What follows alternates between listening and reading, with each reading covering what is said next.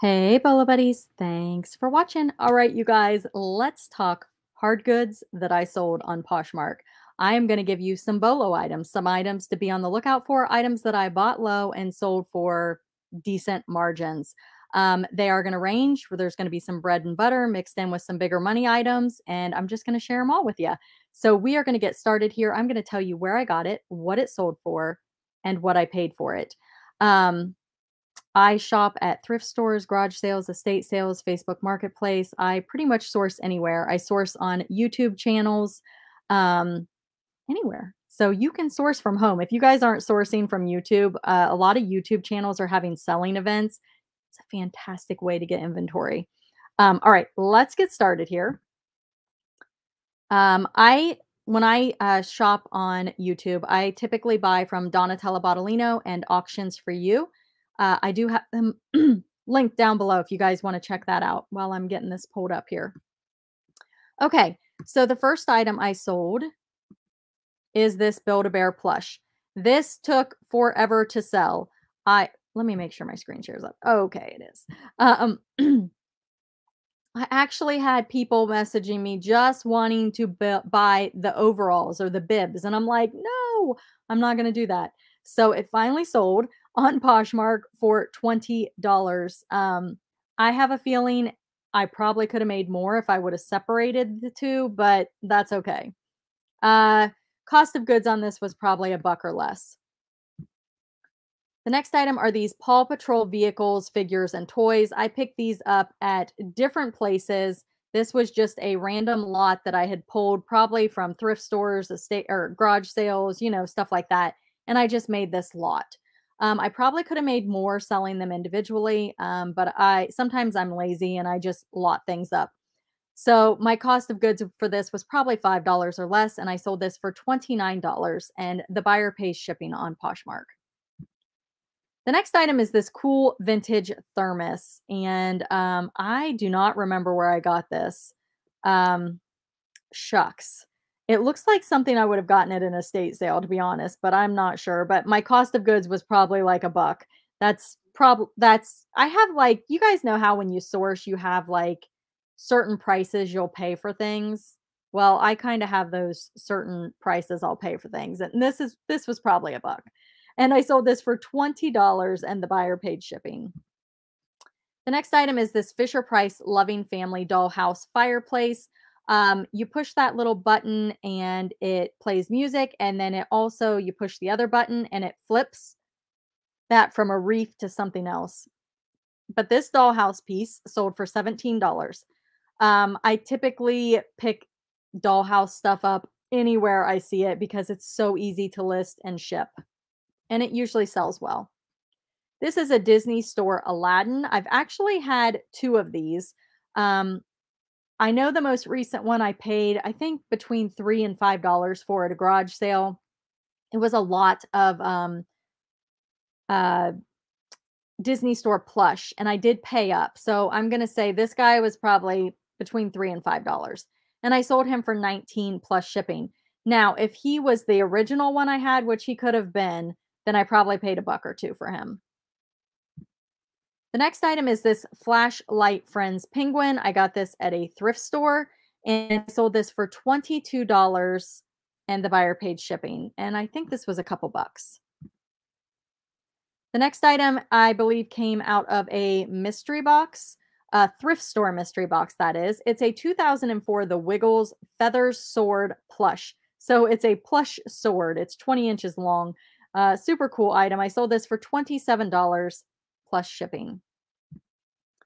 The next item is this lot of Frozen figures, and I think I got 4-star feedback on this because the buyer said the items were smaller than they thought. So they must not have looked at this picture. But anyway, I always try to do a photo with the actual tape measure in the photo so that people can see items like that. Now, I didn't do every single figure, so maybe that's where the confusion was. But I don't know. It happens sometimes, but always put the tape measure in there. I don't take the time to put it in the description or anything like that. So this sold for $21 and the buyer paid shipping. This I picked up at random places and I just threw a frozen lot together. The next item I sold is this bundle. So I had this cameo, it's a scarf cameo, these 4-strand beads, and then this elephant tassel. These items were fantastic. I ended up taking a best offer. I don't know what the best offer was for, but my earnings was 48. So Poshmark takes 20%.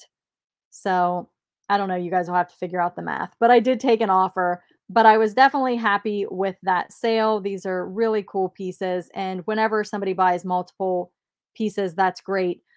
These, I pick up jewelry. I picked up 344 pounds of jewelry on eBay. And then I go to garage sales and I'll just be like, how much do you want for all of the jewelry? So these items came from that different places. My cost of goods was probably a buck each or less. The next item are these vintage household Japan stainless serving spoons. I sold these for $15. These were a garage sale find. I think I paid $1 for them. The next item I sold are these 12 pin back buttons. I'm thinking pin back, is that one word or two? I may have messed that up. But I sold these for $10. And again, it was just probably a garage sale and a bulk buy or something like that. So probably had $1 or less in these. The next item is this vintage strawberry rhinestone clip-on earrings, and I believe this came from that bulk buy. I sold this for $30, and the buyer paid shipping. It was unsigned, so just an unbranded set, but super, super cute. The next item is this Rob Dydrex. I don't know how to say that. Must be a skateboarder's name, but this is Wild Grinders, and I picked this up at a garage sale. I was buying out all of the toys at this garage sale. Everything was new old stock. I think my cost of goods ended up being $2 a piece by the time it was divided out. So some of the items that were cheaper, I still paid $2 for, and some of the items that were Bolos, I paid $2 for. So it was really, really like you look back and you think about some of the best sales you've ever been to. That was one of them. I sold this guy for $19 and the buyer paid shipping. So all of these items were listed on eBay and Mercari. They sold faster on Poshmark. I do use List Perfectly to cross post. You guys, eBay is my #1 platform. I sell the most stuff on eBay.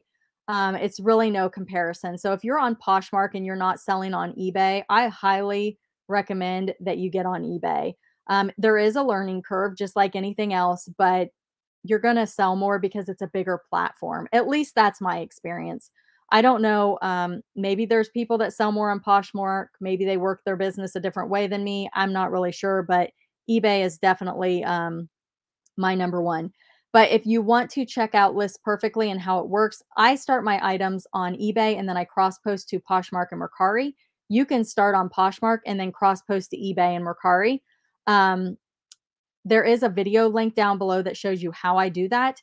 And if you decide you want to try it, you can use coupon referral code bolobuddies, all one word, and that'll get you 30% off your first month. I also have a video that shows you how to cross post from Poshmark to eBay and Mercari. So if you're only on Poshmark, that might be the video for you to check out. But it's super, super easy, super fast, and getting other eyes on your items is great. So definitely check that out down below. The next item is this vintage 1996 Halloween costume partial witch mask. Probably would have been good to have witch wig in the title. I don't know. I think it cut it off and I didn't rearrange the wording, but it was in the description. So I think on Poshmark it still searches by description as well. I sold this for $35 plus shipping, and I got this at a garage sale for like a buck or two. This is a Budweiser Clydesdale snapback trucker hat. I usually pay $1 or less for my hats. Something like this, I would probably pay up a little more because this thing was in mint condition. I don't remember where I got this one. I do really good in my videos. For my eBay, I have a little section that tells me, and I make a little sheet, but a cheat sheet for when I'm doing the video. But I didn't do that for this video, so I apologize, but it was probably a buck or two. Any hats that are vintage with the big patches, definitely look them up. I have a video that talks about vintage hats and what to look for. Definitely check out that video because there are key things that bring up the value of these snapback hats. This one sold for 46 buyer paid shipping. The next item are these mixed lot of mini Bratz McDonald's dolls. These came from a garage sale in a bulk Bratz lot. I parted it out. I ended up selling these for $10 buyer paid shipping. This came from a garage sale, if I remember correctly. I think it was like 50 cents or a buck. And I sold this for $17 buyer paid shipping. It's a Harry Potter hat. These are LOL doll bank backpacks, and there's 4 of them. I pick up LOLs whenever I see them. I get a lot off of Facebook Marketplace, in the thrift stores, but these were just random ones that I had, and I decided to lot them together. The funny thing is I wasn't gonna list them because I felt like they were big and bulky and shipping was gonna be a lot, and I'm like, "I should totally put these on Poshmark," because of the set rate shipping. And they actually sold quicker than I expected. They sold for $25 plus shipping. The next item I sold is this puzzle pack. It's ABCs, farm, states, sea animals. I pick up new old stock toys whenever I see them. I also find them in thrift store mystery boxes. I don't remember where this came from. I probably had $1 or less in it, and it sold for $12 plus shipping. The next item, this came from, I believe it was TJ Maxx on a clearance sale. So a retail arbitrage item. And I sold this for $25 plus shipping. And I think my cost of goods was around $3. It was a yellow tag. This I got at the Goodwill bins. I don't do a lot of clothing anymore, but this sweater was a part of a bins challenge that I put together. It was called a scavenger hunt. You should check out that video for sure. And the people that participated, there were a couple other YouTubers, but I had to pick out a clothing item. So this was the item I picked. I believe it was for that video. I could be wrong, but I think so. I know I got it at the bins. And I sold this for $35 plus shipping. This is the Imaginext Ham's Evil Dr. Porkchop from, it's a spaceship vehicle. I think this is a Toy Story character. And I sold this for $20 plus shipping. And I think this also was a Ben's find. The next thing is this paper mache Santa 15-inch Christmas decor. Honestly, I've had this a very long time. I don't recall where I got it. I sold this for $19 plus shipping. Let me see where I'm at on time. Okay, we're going to keep going here. The next item I sold is this vintage Girl Scout sash with patches. And I picked this up at I think this was a thrift store find. It was in a Ziploc bag with some other patches and like a little vest, if I remember correctly. And I sold this for $20 and the buyer paid shipping. The next item is this Flipsy doll plush Zuri cat. I had no idea what this was. I'm pretty sure I used Google Lens to figure it out, but it folds up into like the hair like flips over and it kind of looks like a cat. I don't know, kind of interesting. Never seen anything like it. That came from a garage sale and it was 15. I sold it for $15. Buyer paid shipping and I probably had about 50 cents in it maybe, or it was in a bundle. I can't remember. That might have been a bundle deal. Here's a Fisher Price Loving Family dollhouse bed. I picked these up in huge lots. I sold this for $17 plus shipping. A lot of times people will sell the dollhouse with all of the furniture together, and I will part it out. I will part the furniture out. Some people don't want to waste the time doing that. I enjoy listing it, so it works for me. The next item are these Playmobil people and horses. I sold these for $19 plus shipping. I do not recall where I got these. Again, you guys, I buy so many toys in bulk, so it's probably just a thrift store or a garage sale. The next item is this Santa suit, and I had this listed on eBay for quite a while, and I was like, okay, it's a Christmas item. I need to get this on Poshmark and Mercari. That was in November, I think, that I cross-posted it, and it sold within a couple days. Sold it for $25 plus shipping, and that came out of a thrift store Christmas mystery box. LOL dolls. Like I said, I picked these up in bulk. I sold this lot for $60 plus shipping. The next item I sold is this Disney trading pin. It's a Snow White and the princesses. And this came from a garage sale. I bought a bulk lot of Disney pins, and this one's from 2008. I sold it for $15 plus shipping. This guy took a long time to sell. I don't even remember where I got him. I mean, a long time. It's a Kevin Love bobblehead. You know what? I just remembered. I got it from a garage sale. It's probably been 2 years ago. Yeah, I had him for a while. Some of the bobbleheads do really good. Definitely look them up. But this guy, I don't know. He wasn't getting any love. Haha. Okay, sorry, bad joke. Uh, $20 plus shipping. The next item is the Play School Victorian Dollhouse replacement railings. So I parted out a Play School dollhouse that was incomplete, and these are just the railings. I sold these for $28 plus shipping. The next item is, again, another puzzle. I pick these up randomly when I'm out. Anything new, old stock. This may even not, I don't even know if this is considered old stock, but sold this for $15 plus shipping. The next item are these Nicole Miller scented soap petals. I got these at a thrift store. I think they're so cool. They took forever to sell. I have no idea why.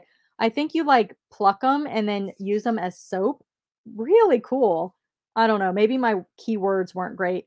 I sold this for $20 plus shipping, and I probably paid $1 for it. South Park, the complete season 6th, 8th, and 10th. Sold this for $30 plus shipping. This came from a garage sale, and I think I had around $5 in all of them. These Lego Bionicle Stars, lot of 5 figures. They're loose figures. I got a huge lot of Bionicles from a thrift store, and most of them, I shouldn't say most, I would say half of them were already built or just missing a few pieces, and I had to figure it out. I have sold almost all of them, which is fantastic, but I have a whole tote full of miscellaneous pieces that I have to figure out someday. This sold for $78 plus shipping. This is a stocking. I believe this came from that Ben's challenge. Also, I think I had to find a Christmas item. This is what I picked up. Super cool needlepoint stocking. It's Disney, Mickey Mouse. I sold this for $30. Buyer paid shipping. The next item is this Disney Store Frozen Princess. I believe this came from a garage sale, and I want to say I paid up for it around $4.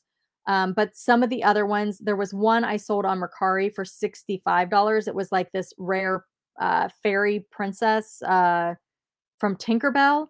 So it ended up working out when it was all said and done because I made more on that one. I still made money on this one, but not as much. I sold this for $15 plus shipping.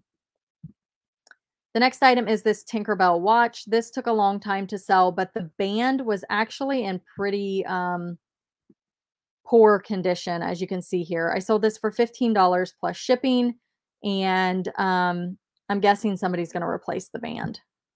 The next item I sold is this Bucilla counted cross-stitch stocking. Anytime I can find cross-stitch kits, especially the stockings, they do really well.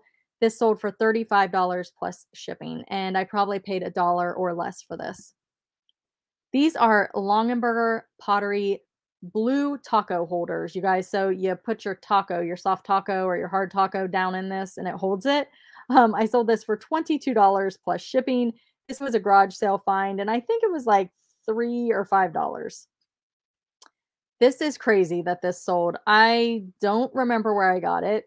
I think it was just in a bulk lot of jewelry, and I just decided to list it because it holds a picture. Took forever to sell, you guys, and it finally sold for $13 plus shipping.